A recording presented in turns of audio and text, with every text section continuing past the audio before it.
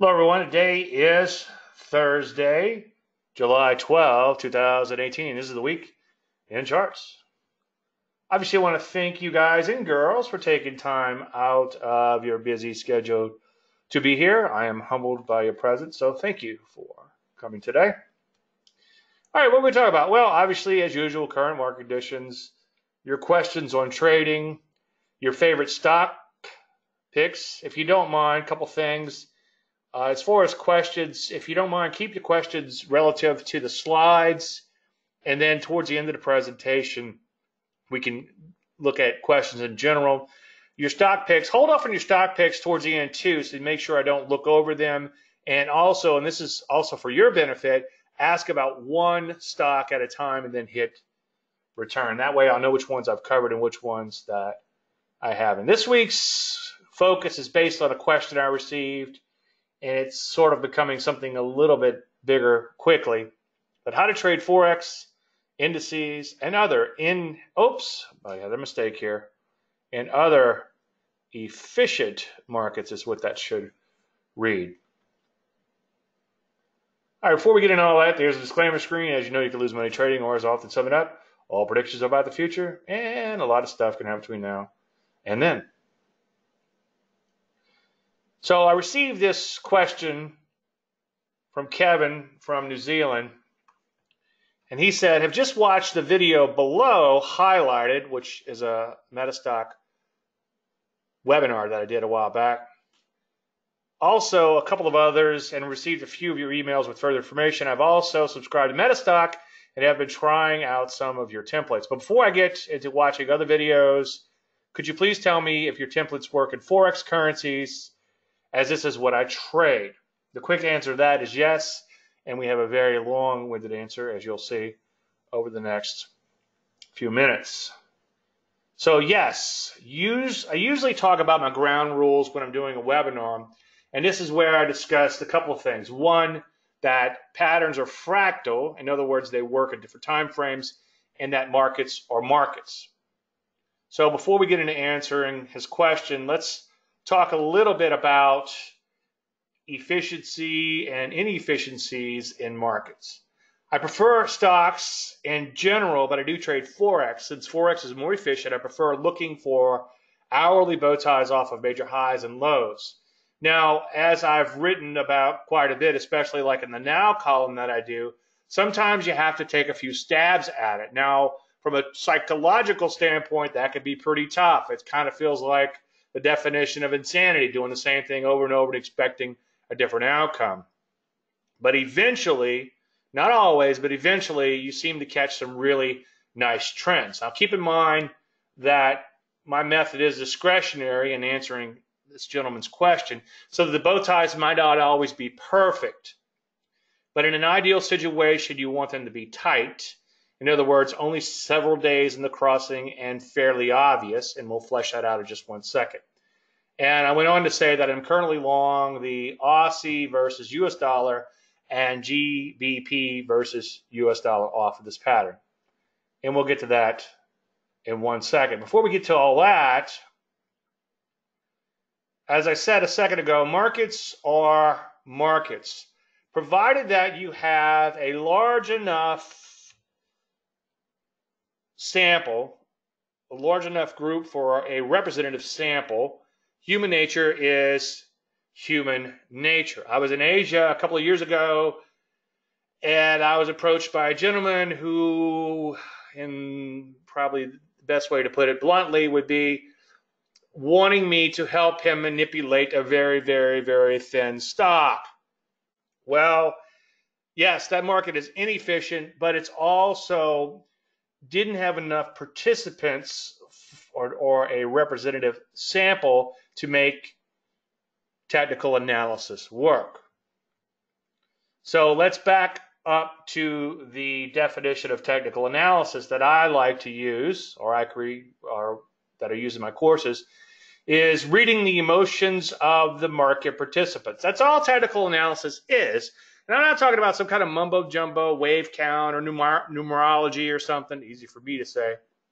But what I am talking about is looking at the psychology of what the participants have done And at the same time, you have to embrace your own emotions. Now, usually that's a segue into trading psychology, which we won't get into today.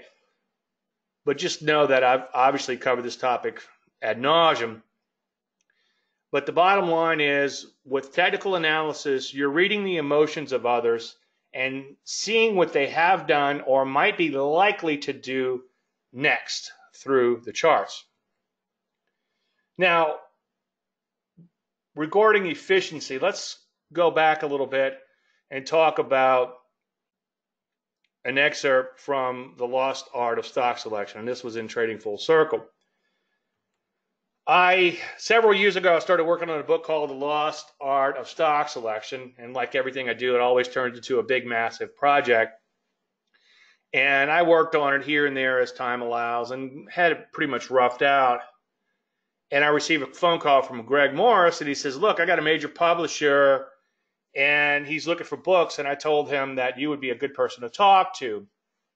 And I thank Greg, of course, profusely for that. And I began talking to the publisher, and I said, well, here's the deal. I think the stock picker is a dying breed, and the stock picker seeks out these inefficient markets and these inefficient stocks, and that's where the real opportunity is. And I received a reply back from the publisher, a major publisher, I might add. And he says, hi, Dave. I met with the publishing division earlier this week about your book idea. Unfortunately, they don't think this book would be successful. Stock picking, as you rightly pointed out, is a dying art. This means not as many people will purchase the book on this topic. I don't agree with their assessment, but after making my case, they did not change their position. I'm sorry to have to give you this bad news. I appreciate your efforts and time in bringing this proposal to me. So that just further emphasizes my case that the stock picker is a dying breed. Now let's back up a little bit and let's talk about efficiency. Efficient market hypothesis states that everything is priced into a market. So you are foolish to think that you can beat the market, and they are right to some extent when it comes to very efficient stocks. The theory comes apart with less efficient stock. A solar stock with the promise of solving the world's energy crisis doubles over a few days. A biotech with the promise of curing a hard disease makes a similar move. These markets are not efficient. The large potential price moves were not priced in.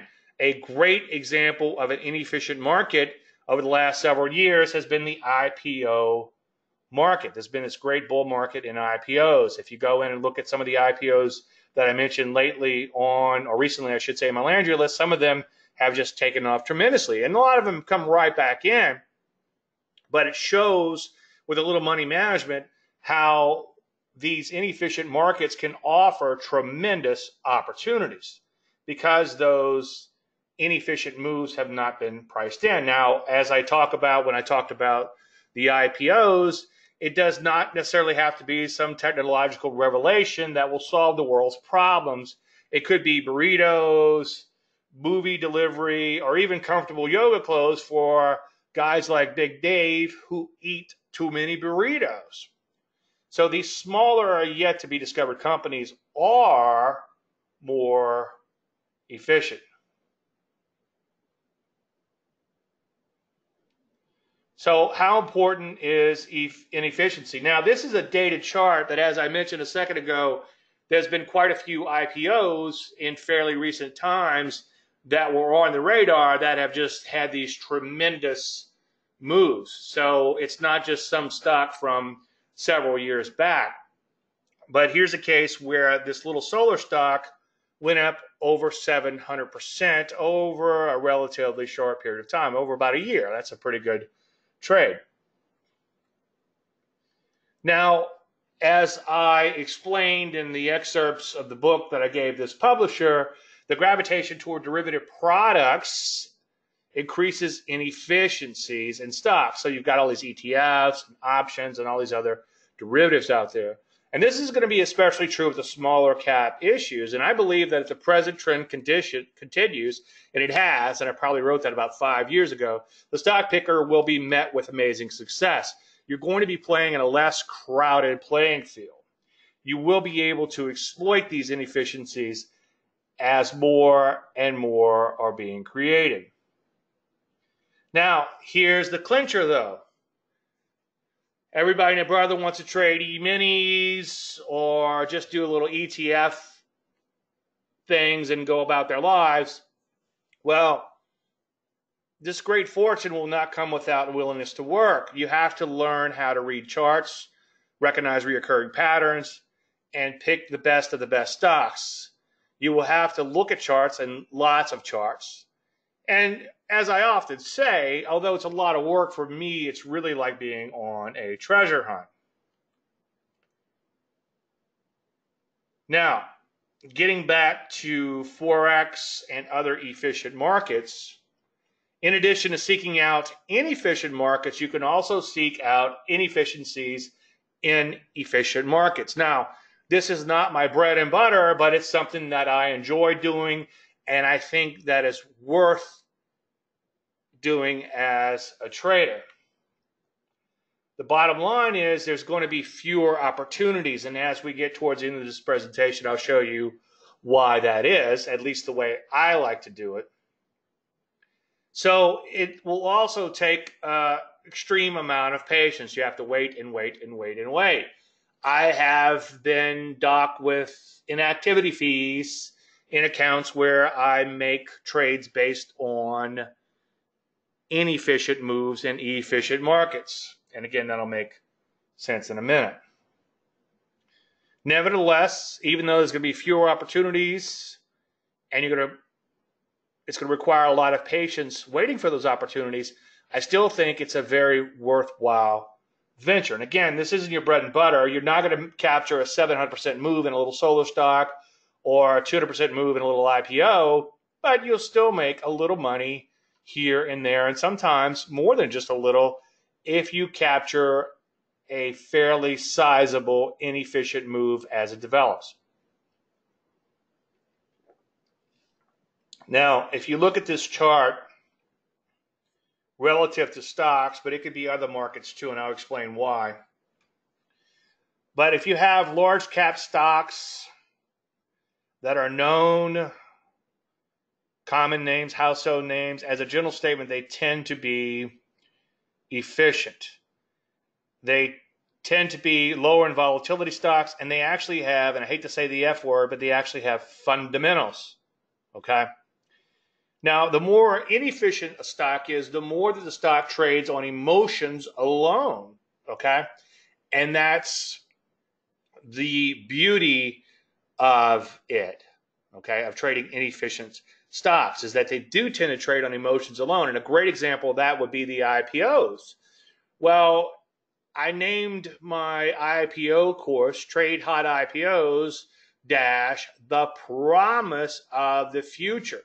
Now, I went into a lot of details of the course where sometimes that promise, and quite often, more often than not, I should say, does not materialize. But that excitement about that potential is what drives the stock higher. It's not the reality of some tremendous amount of earnings they make from whatever their little biotech discovery is, or new energy discovery, or new burrito discovery is. It's more the excitement over that. And there's a lot of different patterns that occur within IPOs because of this inefficient, I guess, frontier might be a way of putting it. Now, inefficient stocks, again, they tend to be more smaller cap, less unknown. And the example I often give is PepsiCo versus Sky People fruit juice. Well, I've never really heard of Sky People fruit juice until I started putting together these presentations. So the more unknown a stock, the more inefficient it may be. Now, just because a stock is inefficient doesn't mean you want to run out and trade it. You still want to go through a very rigorous stock selection process to find the best stocks there are. Inefficient stocks, as a general statement, tend to be higher in volatility, and again, they have very little fundamentals, if any.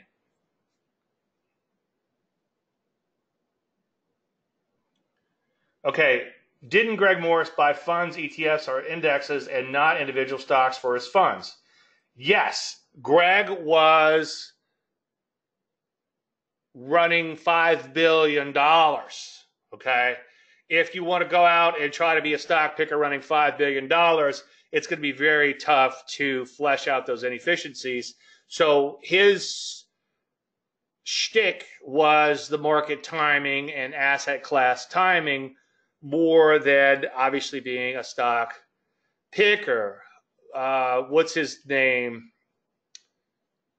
His name escapes me at the second. It'll come. Peter something from Magellan Fund. Years and years ago, he was a stock picker, but it reached a point, he was looking at little companies that were doing very things. He was very interested in them, but he's trying to run a multi-billion-dollar fund, and he reaches a point where he can no longer be a stock picker because these little bitty companies are just too small to make a material difference in the fund. And that goes back many, many years as far as that's concerned. But anyway, yes, that's why Greg was not a stock picker, because he was running so much money. You can't run, and that's the beauty that we have as small private traders. As I've said before, sometimes in a trading service, I'll put an IPO in there and it'll take off and I'll feel pretty good.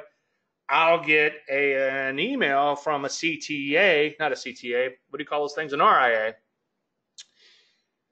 I was a CTA for 14 years, commodity trading advisor. An RIA is a registered investment advisor. And they'll say, hey, Dave, I like that little IPO, but I couldn't use it for my clients because it was too thin.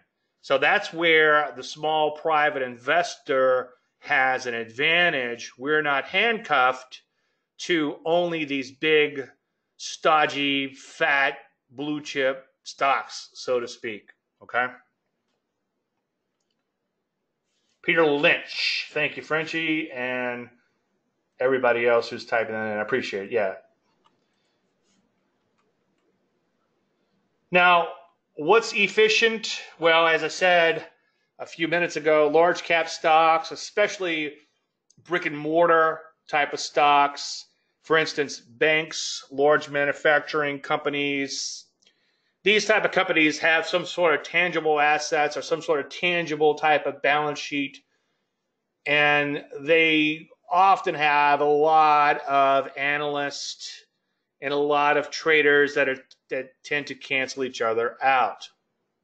Now, if you look to trade off of major highs and lows and take some sort of transitional pattern such as a bow tie or first thrust, then sometimes you can capture some inefficient moves even in these efficient stocks and markets. And what I'm going to show you in just 1 second, as I mentioned earlier, is trading hourly bow ties off of major highs and major lows.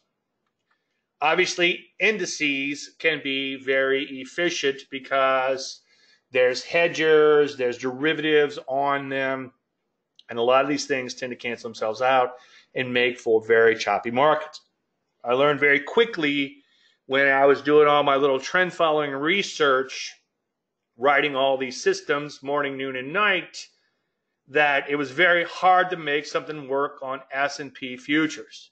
I could not make trend following work. Well, I didn't know it at the time. Well, now I do. That market is very efficient and choppy. You take a longer term view and it's like, oh, it looks like it just goes up.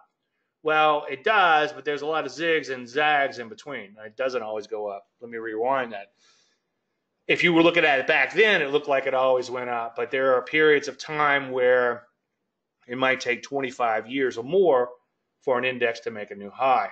I don't want to, the argument there is I've gotten in a few arguments at cocktail parties over that.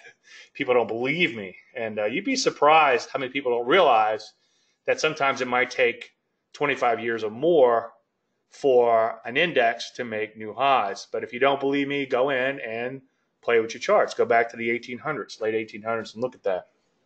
Forex can be very efficient.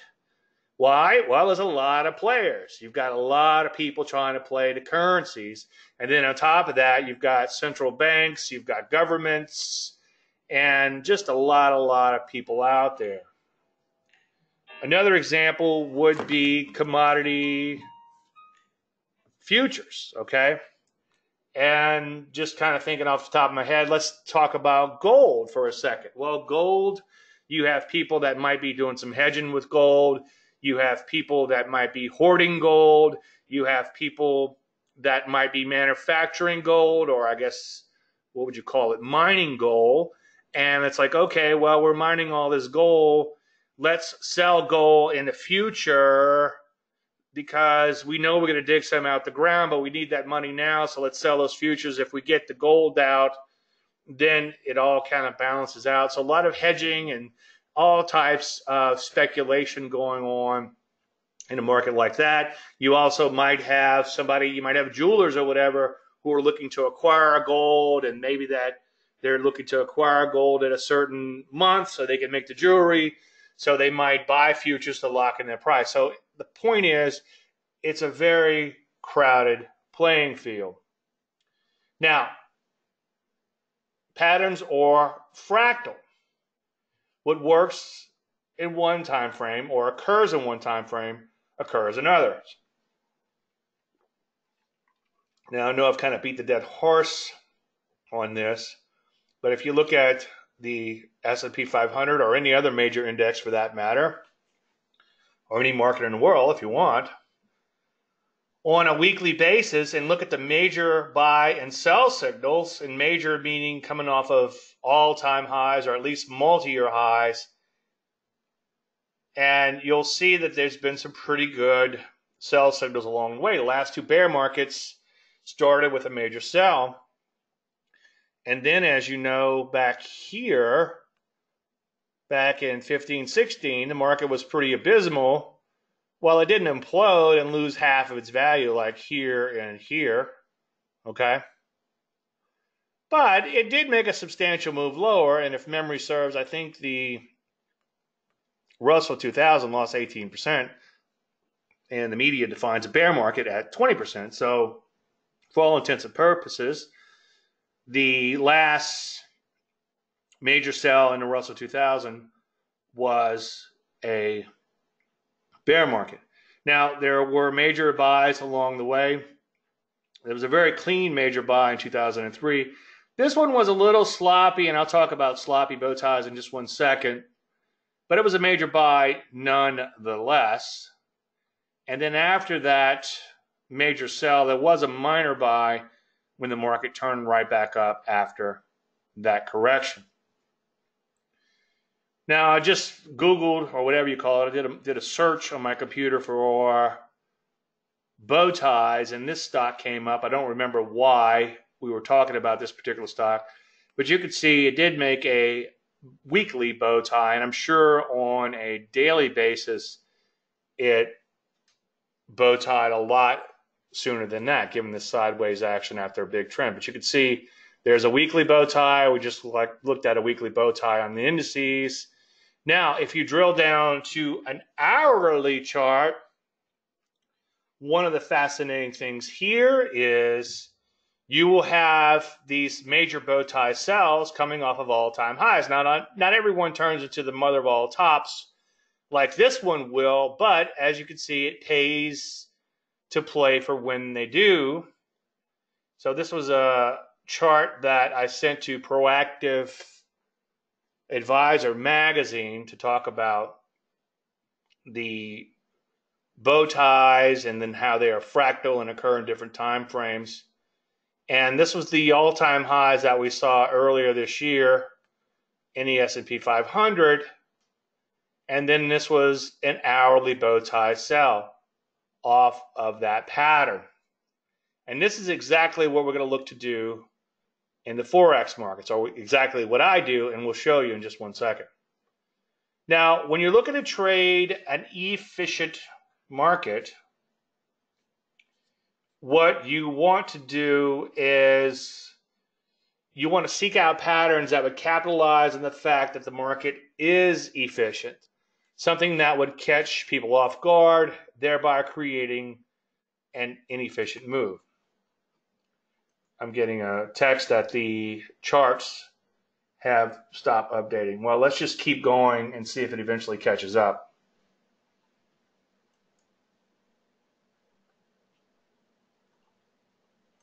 Okay. We had this problem last week. I wonder if I stop sharing and start again. Talk amongst yourselves. Well, hopefully it'll catch up.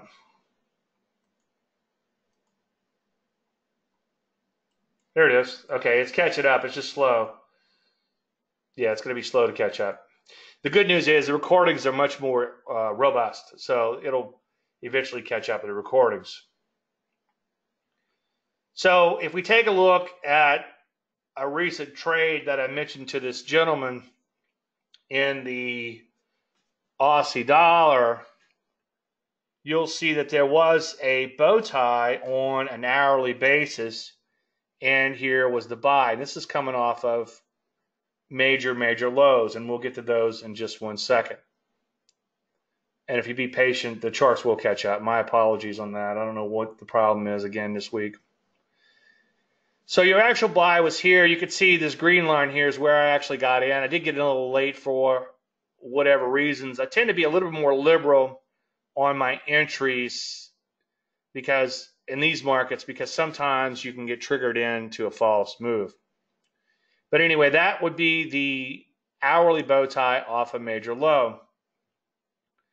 Now, if you look at the GBP versus USD on a daily basis, you could see that we had a major low down here. Once you reach that major low, then start looking for hourly bow ties off of the lows, okay? So Kevin went on to say, in the videos watched, there has been no mention of Forex overall. I have attached a couple of charts and would like your opinion/comments on them. Both have comments on them. By comments, he means his comments.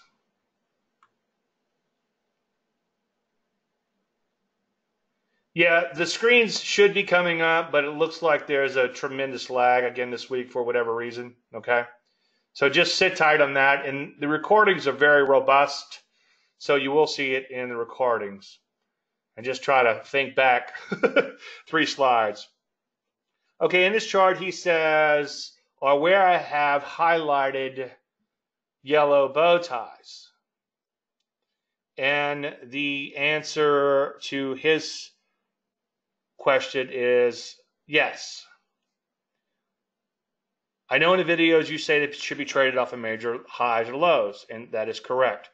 So here in this particular market, which is a GBP, this was a major low, and it was a major low on the daily chart and beyond.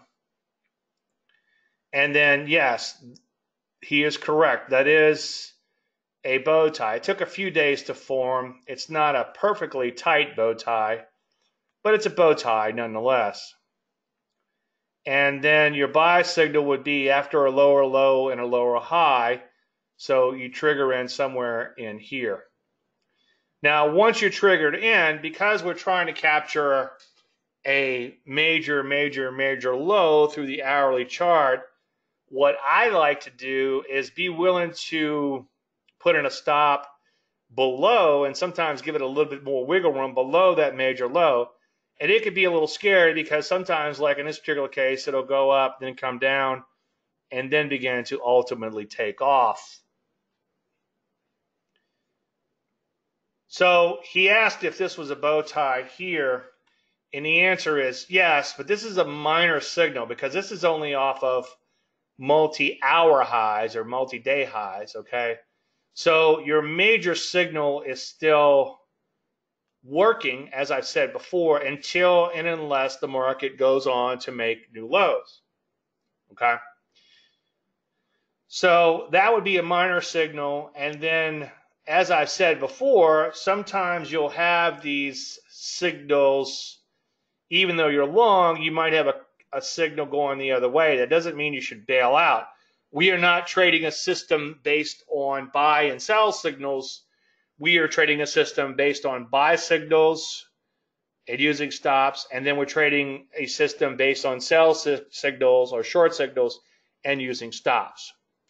Once we're into a position, we do not get out pattern base, we get out on stop base. Now we could use the pattern to help us determine where the stop should go.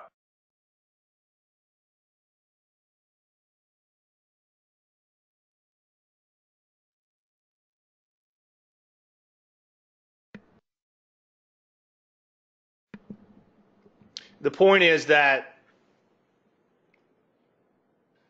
maybe it's volatility, maybe it's pattern, maybe it's a combination of both on where we set the stop, but we're not going to exit the trade based on a signal against us, okay? And then, as you can see here, we did have a minor signal back in the direction of the major signal. Now, one thing I'm kind of toying with, and the beauty of teaching, and one reason I love to teach so much, is that you learn through teaching. You learn in the process. And one thing I've been really looking at lately is like, well, maybe these minor signals, especially after they occur after major signals, might be worth trading. And if you're in a very inefficient market, sometimes you can go in. If you miss the first signal, maybe take the next minor signal in the direction of that major signal. Now, he was asking some questions on this particular market, which is a GBP USD daily. Great is the pound versus the dollar daily. So he says right here, bow tie too choppy. Well, it's a little sloppy, but it's not coming off of major lows, okay? Here it is. It's coming off of multi-year highs, and you've got a pretty tight bow tie. Now, unfortunately, you really don't have a clean entry on the bow tie until you're way over here on the daily chart, okay?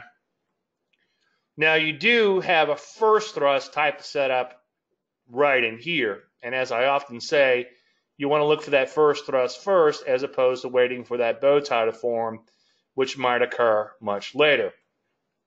Now, I'm not trading the daily bow tie, though, but what I'm doing is I'm looking for hourly bow ties off of major highs.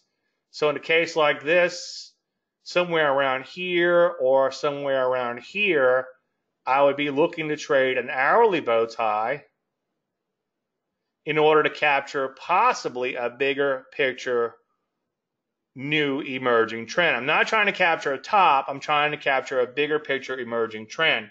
And I'm not fighting the trend, but I'm trading in the direction of the potential new emerging trend, and I wait for that hourly chart to actually turn first. So I didn't trade the pound back then, but I did short the euro, and once it starts making major highs like it has in here, you look to start shorting on that hourly bow tie. Now, if memory serves, I did take a couple stabs at it, as I said earlier, and it will feel like beating your head against the wall and an exercise of futility. However, if you stick with it, eventually you're going to capture this. And this is worth the hassle of this. And again, as I said earlier, if you're willing to stop out well above those prior highs, then it's really worth your while. You'll probably have fewer trades and eventually will capture the mother of all moves.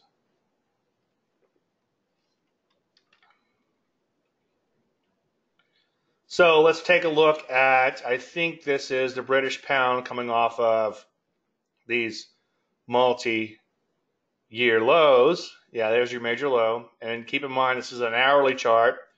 And there's a fairly clean bow tie here. And the buy signal was here. You see that little green line? That's where I actually got in. I got in a little bit late on this trade. And I don't remember exactly why. I don't think I was waiting for confirmation. I just think I just sort of missed it and realized I should be long and had to make the decision to either be long or let it go. And I decided to be long. Now, outside of what we're talking about today, he also asked me about bow ties on this chart. And the first thing that jumps out at me, and if you go in and watch, and I think it's in the first 4 videos of Trading Full Circle, which you can get for free, and I'll give you a link to that in just one second. But the first thing jumps out at me is that these are more than likely the wrong moving averages. Notice how the moving average does this, and then it does this, and then it does this. It's like you can tell they're really slow to roll over, okay? And as I've preached quite a bit in those aforementioned first videos, when you have an exponential moving average and price crosses below it, let's say price was up here and then crosses below it, that moving average will turn down on that day that it crosses, the first day that it crosses, okay, for an exponential moving average. And as I've said quite a bit, I owe Greg Morris for teaching me that. So if you were to go in and look at this on an hourly chart, which I think the prior chart, or I have in one of my upcoming charts, there is a bow tie here, but because he's using the wrong moving averages, it's really easy to do. If you don't put in, it depends on your charting package, but if you don't put in the E or the EMA, you end up with the wrong moving averages.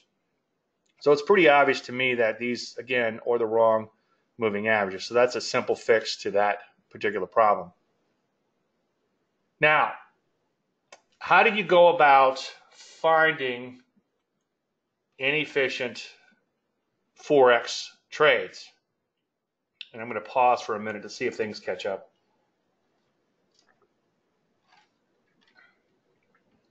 So, what I have discovered by accident is a really simple way to find these trades, at least in the major currencies, without much work. If you go to FinViz and click on Forex and then click on Charts, it gives you this little chart grid. And what I like about it is you can immediately see what markets are hitting new highs, what markets are hitting new lows, and what markets are somewhere in between. Now, I like to take it one step further, and I like to take a look at the weekly charts, okay? So based on that, remember I showed you I was shorting the euro earlier this year? Well, why was that? Well, look on the weekly chart. It's making these multi-year highs. So at this particular juncture, again, you would look for those hourly bow ties. Now, I didn't short the pound and the euro. I just shorted the euro. But as you can see, after all-time highs, excuse me, not all-time highs, nowhere near all-time highs, but after multi-year highs, you can then look to trade hourly bow ties. Now, where would an potential opportunity be now? I'm glad you asked. Well, take a look at the dollar yen. You can see it's coming up on these multi-year highs. So especially if it takes out all these prior highs at here, it gets way up here, it might offer a shorting opportunity. Where else? Well, what did I tell you I was just long? I'm long the Aussie dollar. Why? Well, look at it way down here at these multi-year lows. Now, but Dave, it looks like you're trying to catch a bottom. No, pay attention. I'm looking for an hourly turn on the chart. I might be wrong a few times, okay? But I'm going to have a stop down here. And again, I'm looking at an hourly chart. So the hourly chart might look like something like this, okay? Imagine that's an hourly chart. Or we could back up a couple slides that I'll show you.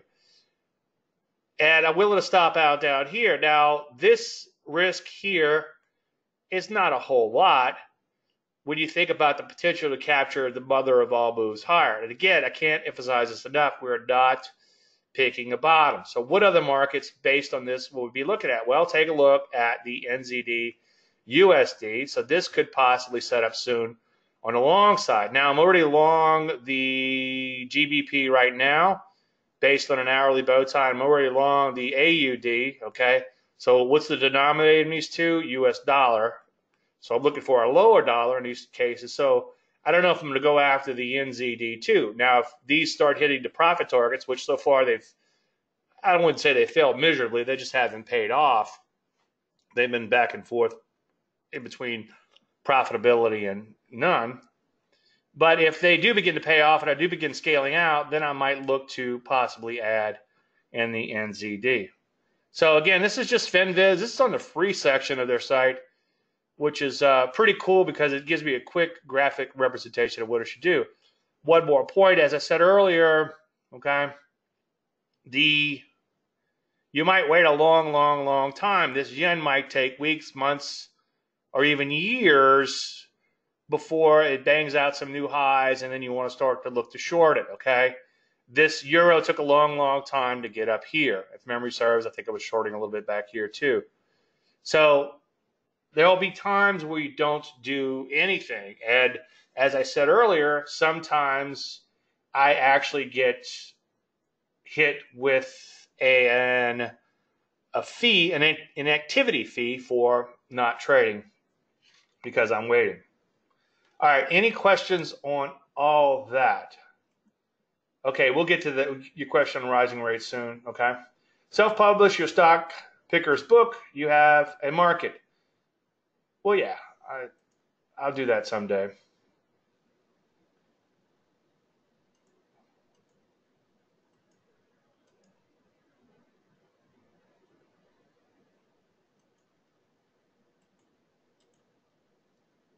Okay, very difficult with such huge lag, nothing making sense. Yeah, it will in recording, so my apologies on that. But thanks to you guys and girls who stuck with this frustration. Now, just real quick, in case you're wondering what I've been working on, and I showed this last week, so I'll go pretty quick, I promise, this week. I'm working on this learning management system. And if you come to this screen here and you go over to, let's say, the courses, and let's say let's come down here to these are going to be the members courses down here. These are the premium courses, which obviously are for sale now on my website.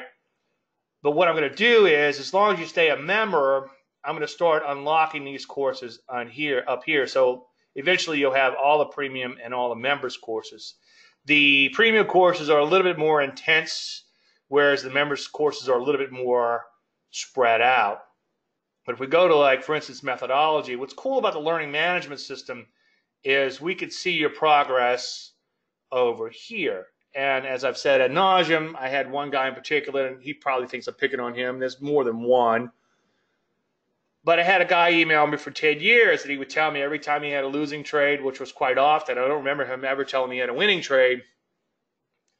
And he just didn't understand the methodology, and it was making me a little crazy. And I began to wonder, is this guy mentally challenged? Well, come to find out, one day I kind of questioned his IQ, and I said, you know, this is really all in that first book I wrote many years ago, way back in 2000. Why don't you reread that and get back to me? And then he said, well, I've been meaning to get that. So obviously he made no attempt whatsoever to learn the methodology. In the meantime, lost a lot of money. So this is where the learning management system comes in. So if somebody sends me a question on, let's say, money management, and I look at their progress and say, well, wait a minute, you just kind of scratched the surface here.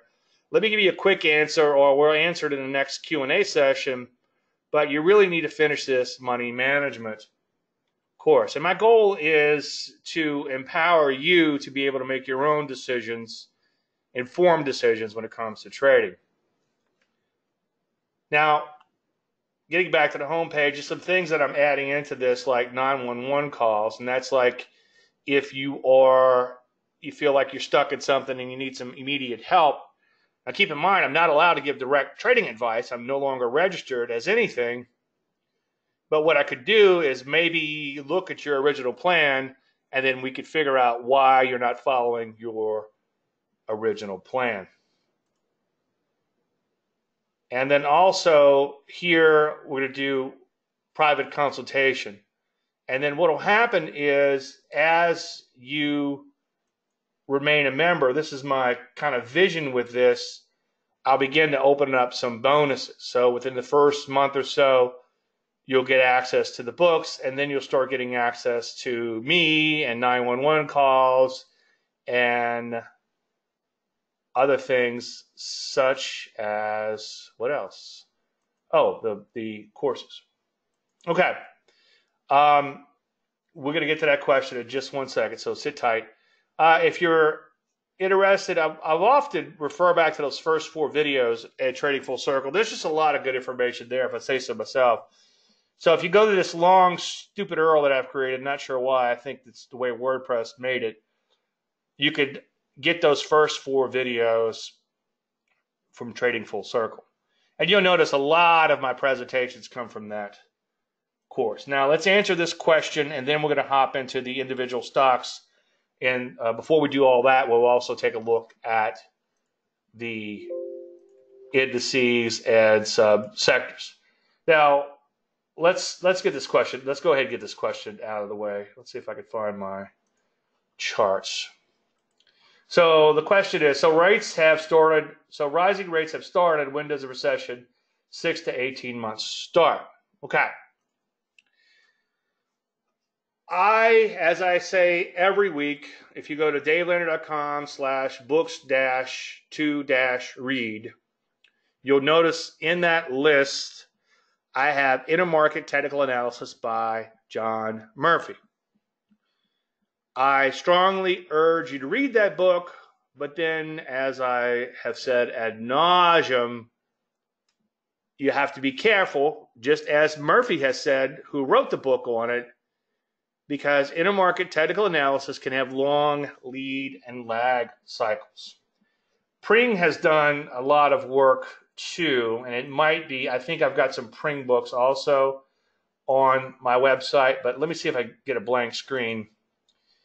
Here's the problem with that big picture analysis, okay? So I think Pring does a really good, he's got some really good economic charts, and you might be able to just Google and find them. But you've got, like, let's say stocks are like up here rising. Well, rates might, well, let's just call them bonds so it makes sense. Well, bonds might do this, and stocks might rise another year or two, okay? Or bonds could, of course, turn right back up, and stocks could go right back up. So I think it's good to study this intermarket technical analysis. I think it's good to study the relationship between interest rates and stocks, but you got to realize 2 things. 1, long lead and lag cycles. And number 2, it only matters when it matters. For about 20 years ago, I was involved with a hedge fund, and we could pretty much look at stocks and some other markets and kind of figure out where bonds were headed. Well, as the years progressed, it became harder and harder using that type of analysis. And then I later figured out that it really only mattered when it mattered. So if the market begins to focus and obsess on interest rates, then it's going to put some pressure in stocks. Now, let's just take a look at, I don't know if it's the best proxy in the world for interest rates, but I always like to look at the TLT. Now, what does the TLT say? Well, if bonds go up, what does that mean? It means rates go down. When bonds go down, that means rates go up. Now, that is a truly pure inverse relationship. Well, if you take a look at bonds, and let's just throw some bow ties in here for S and Gs. Well, they're a little sloppy, but you can see that off of major lows, what do we have? We got a bow tie. So over the short term, rates are not rising. Bonds are rising, so rates are going down, okay? And again, it only matters when it matters. Now, back here, the bonds were dropping, and I don't remember what stocks were doing, but let's put stocks in here just for S and Gs. I guess I got to watch, I don't curse, because I noticed that YouTube demonetized some of my videos because I occasionally say the S word. Let's see, how do I put it's been so long since I've done this. There's a way to put a comparison symbol in here. Oh, here we go. So let's put the S&P 500. Let's overlay that on the chart. And let's make it like a cyan or something. Make it really stick out. And I think you also have to make it visible, which is stupid, but I don't know why. Why would you plot something invisible? Okay, so doing this type of analysis, and again, don't get too caught up in this type of analysis, but you can see that, yes, back here, bonds were dropping, and then what happened? Eventually, stocks caught up and started dropping too. But in more recent times, bonds were headed higher, and what's happening too? Stocks are headed higher too. So play with all this intermarket technical analysis. Do read the book. Get it off my website. I'll make $1 or 35 cents. I forget how much. It won't be much, but I'll make a little bit, and I'll put that back into the management fees for the website. But you can see here, going back longer term in your intermarket technical analysis, well, stocks imploded here, and really bonds weren't doing that bad, and then bonds took off, probably a flight for safety, and then eventually bonds peaked. What happened? Stocks bottom. Okay? And then bonds peaked way back here. I guess they peaked again here and here. And then what have stocks done in between? Mostly headed higher. So it's pretty hard to time a market, at least in present times, based on the bond market. So I wouldn't get too excited about that longer term economic view or try to time stocks off of bonds. And I don't know where the charts are. Hopefully they'll catch up. Anyway, since there is a lag, feel free to start asking about individual issues, and I'll go ahead and cover the market and some sector action here. Now, today we're having a really good day so far. I know, day ain't over yet.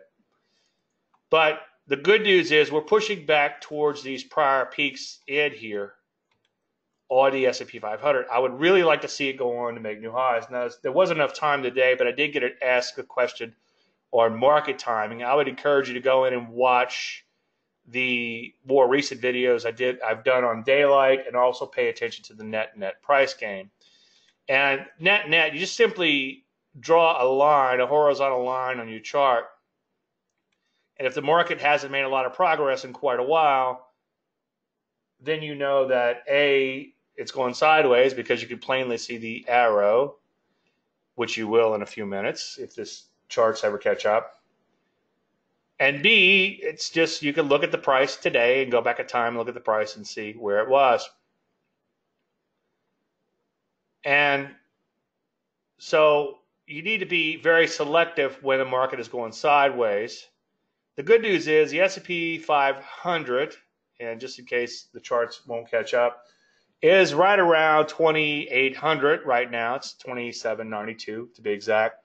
And then the old highs are 2,850 round numbers. So we're about 50 points, maybe 60 points away from breaking out to all-time highs. As a general statement, I like to err on the side of the longer-term trend. Now, if I measure that out for you, I'll tell you exactly how much further. We're less than 3% away from all-time highs. So that's certainly a good thing. Let's take a look at the NASDAQ. And you're going to see it in about 3 minutes. NASDAQ's having a decent day. It's up about 1%. And guess what? No, not chicken butt. If it closes where it is now at 7792, that would be an all-time closing high. As a trend guy, I'm not going to worry about the market too much as long as it's banging out new highs. I'm just going to follow along. Russell 2000 has begun to lag a little lately.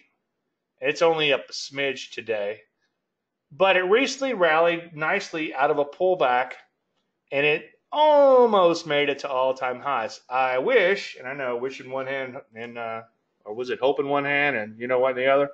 I don't want to get kicked off of YouTube again, but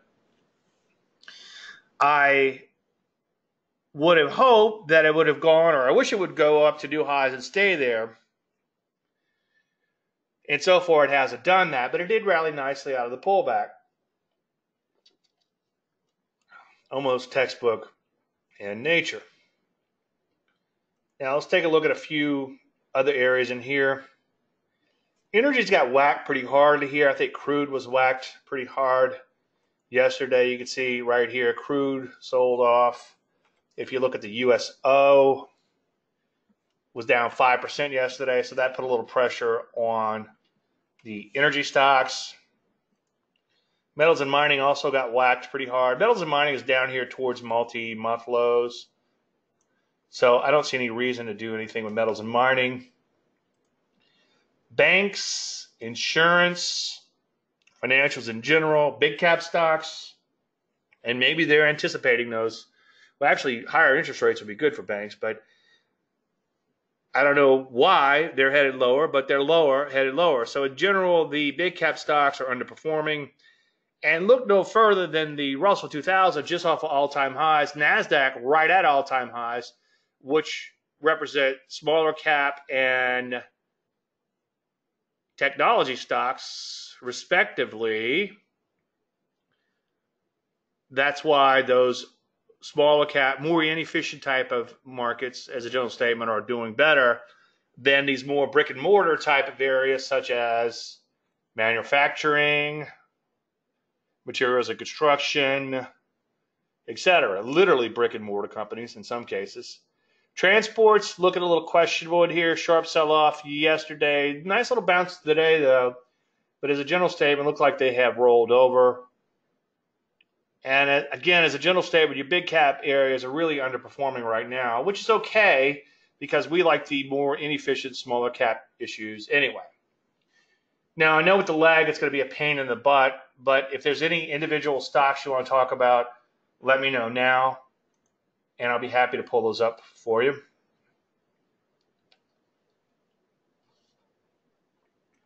And again, the recordings are very robust, so if you're watching recording this, you're probably wondering why we're talking so much about the lag. All right, any questions, individual stocks? All right, here we go. 5-year Treasury FVX below 1% in 2016, now 2.6. That's rising rates. Okay, so what you're saying is a short end of the curve. All right, that's true. I'll give you that. The short end of the curve. I wonder if that's on here. FVX. Is there a way to get 5-year rates on here? What's the short-term rates? Let's see if I can get something to come up. ProShares equities for rising rates. Nope. Let's see. 5-year. Let's try 5-year.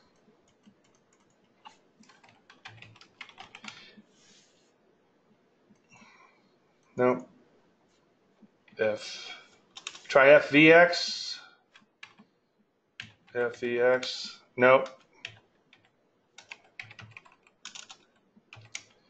Yeah, I don't doubt. Here we go. Okay, here's your yield. Okay, so you're saying that the yield has gone up on the short end. Yeah, okay, I'll give you that. And maybe that could put some pressure on stocks, but again, there's going to be a long lead and lag cycle. Let's try a little trick we did earlier. Let's put the S&P in here. Yeah, I didn't mean to chastise you or anything. The point is that based on the 30-year, which I like to look at for interest rates, I'm really not that worried about interest rates. But yes, there are those out there. It will use green and make it visible. There are those out there that are very concerned that we could invert on the yield curve, and they're doing a lot of other serious analysis with rates and things like that, and yield curve analysis and all. I don't really get into all of that. I think for me, I could end up with analysis paralysis. It's much easier for me to just draw arrows on charts and try to get into trend on those charts and not try to play long-term economists. Okay, what's the old saying? An economist will tell you tomorrow why what he predicted yesterday didn't come true today. And you'll see that happen quite often. But getting back to the lead and lag, well, what happened here? Rates went up for a long time. Well, all right, let's short stocks. Okay, let's short stocks here. This is the S&P 500 because, well, let's short them here. Let's short them here because rates are going up. Well, what happened? It took a long time before that market corrected. Okay, and then now stocks are going back up. So you might end up with a market where you have rising rates, whether short term or long term, in rising stocks. So I wouldn't get too caught up in that, but I hear you. I guess that's pretty scary based on what you're saying, that we went from 1% to 2.6% on the short end of the curve. In some ways, that might be a positive development. Wouldn't that mean there's some demand for money or something? Okay, Phil wants to know about IQ. I'm long IQ, FYI, on an S&G type of trade. Okay, I am juggling some accounts around, and I wanted to see if the account was actually live, and I actually placed a trade on IQ yesterday. Full disclosure. My God, this is the best looking stock I've ever seen in my life. You should sell your house and put all your money into the stock. No, this is one that's been on the Landry list quite a bit as of late. Very dangerous stock. Okay, so consider yourself warned. But it did make this first deep retracement. I'm not a huge fan of Fibonacci. Let's just even see if it is some Fibonacci first. But in these IPOs, sometimes you get these first deep retracements, and they can be pretty cool. And if you go back and look at my first book, I did kind of hint at that pattern in IPOs, because you have a well-defined low and a well-defined high. Now, I'm not actually trading the Fibonacci in and of itself. I'm eyeballing it, and I'm trading that first deep retracement in IPOs, okay? So, yeah, I do like this stock, but it's very, very, very, very, very, very, very, very, very, very, very volatile, and it'd be a fairly dangerous trade to take, okay? In IPOs, ideally, you want to try to get in for one of those, what I call the pioneer type of setup. So in a case like this, you would be looking to get in at a new closing high, possibly with also something like the Dave Light pattern, where the low is greater than the moving average, okay? But yeah, so far so good on that. Looks like it's trying to rally out of that retracement. Just make darn sure you're very careful and have a stop. Risk, strategy, scan for strategy. Okay, I'm not sure what you're saying, but yes. Always know what your risks are. Twilio, I think we have on the Landry list, but I'll pull it up because I'm not recommending it as a short. No, it's not. I'm sorry. I must be having confused. My problem with Twilio now is that it made this big gap higher. Okay, I like to see stocks accelerate higher. It kind of made this gap higher and then kind of went sideways, drifted higher, and now it's trying to make new highs again. I think I would try to find something else, like an IPO or something that's just taken off and pulling back like this, or even better, a pioneer pattern way back here. Okay, so I think I would hold off on that one. BX at 32. BX, never heard of it. Oh yeah, it's Blackstone Asset Management. Well, there's a big thick stock for you, okay? Or fairly thick. What's that? 44 million shares on average. It looks like an electrocardiogram. It's all over the place. So there's no reason why I would get too excited about a stock like this. Okay, HV of 17. What's the overall market basis? The spiders now 10. So it's pretty low in volatility. I think that you could possibly go after something a little bit more exciting, something a little bit more inefficient. Okay. Now, earlier, I hinted upon trading these inefficient stocks. If you look at my website, if you look at GoGo NoMo, you'll see where I talked about where you want to do just the opposite on the short side that you would do on the long side. Alongside, you want to trade more exciting stocks, IPOs, biotechs, etc., that have the potential to make these big inefficient moves. On the short side, as a general statement, I prefer something a little bit more stodgy that's rolling over from high levels. And if you read again the GoGo NoMo, you'll be up to speed on that. You'll know as much as I do. KHC you bought at 58 for John. Okay. Okay. Well, foods aren't doing so hot right now. And let's see what you did. HV is kind of low on that. Now, I don't want to pick it apart, beat you up too much, John, because everybody's got their own way of doing things. I just prefer to trade. Yeah, look at the volume and this crazy volume. This is Kraft Heinz.